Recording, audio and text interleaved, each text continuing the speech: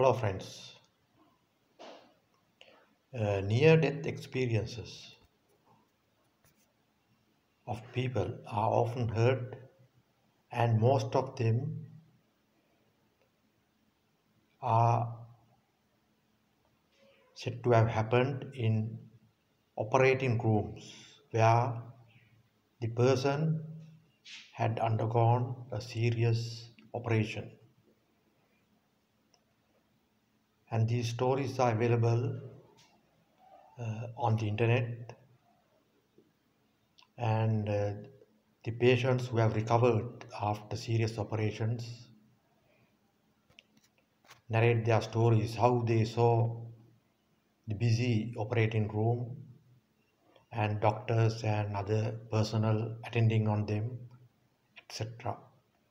But there are other near death experiences which are very seldomly heard. Maybe such stories are present in the society, but people pay a very little attention to them, or they are often ridiculed or not taken seriously. This story was narrated to me by a friend of mine some 30 years ago. I don't know why it still is in my memory.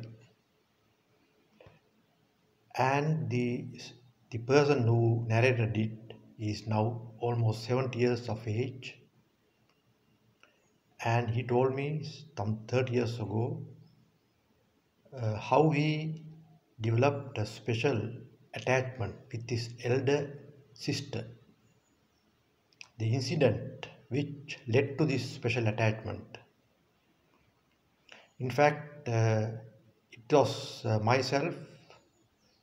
it was I who noticed this special attachment, and I inquired why this special attachment and the reasons for this special attachment. And he went on to explain it. He said when he was a teenager, he was playing. When he was in his early teens, maybe around 10 or 11 years, he was playing with his siblings, and suddenly he fell down unconscious. He had climbed a tree, and he fell down from this tree and he was unconscious for some time. He does not know what happened after he fell from the tree. And he told me, when I fell from the tree, I noticed myself lying on uh, lying on the earth, and my siblings were have surrounded me, and they were looking at me, and it was my elder sister who cried uncontrollably. And the way she cried, I was very saddened. She was very much attached to my unconscious body. So this led me to come into my body again. I don't know, this is some what he said. Thereafter, I recovered some minutes thereafter, and life continued.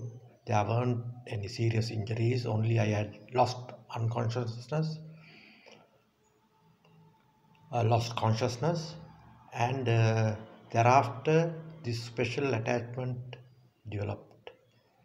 In fact, how far it developed, I noticed he remained a bachelor and he wrote all his property.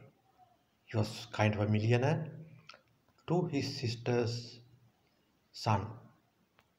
And very recently, his sister passed away during the COVID epidemic due to COVID-19. And I met him, in fact, some months ago. And after I met him, I could recall what he said. So I am sharing it with you all today.